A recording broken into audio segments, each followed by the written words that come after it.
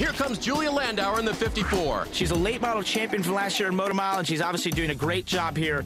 I definitely think about, am I going to be the woman to make history by winning in one of the top 3 national series? And you can't let it go to your head too much or get too distracted by it, but that would be pretty awesome to prove that we can do it too as women.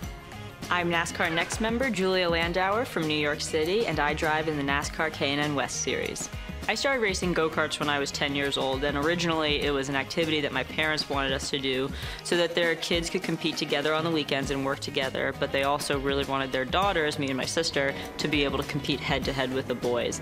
I'm aware that I am a role model, especially to women, and I really hope to show that we can be a strong, competent, passionate woman doing something really difficult, and that's something that people look up to and admire and respect. And I hope to continue to break the stereotype as to what it's like to be a woman in racing.